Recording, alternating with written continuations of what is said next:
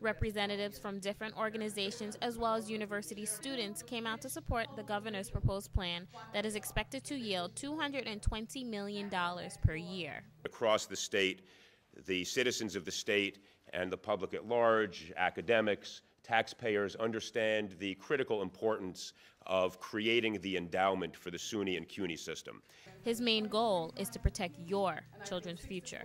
We believe an educated society, an educated community is going to be a better environment in which we want to live. We want our kids to be educated. SUNY Interim Chancellor John Clark believes this endowment is vital to our school system. It gives us something we have lacked, and that is a permanent and steady income that we can count on year in and year out, certainly in years of unpredictability and uncertainty in our budget and fiscal cycles.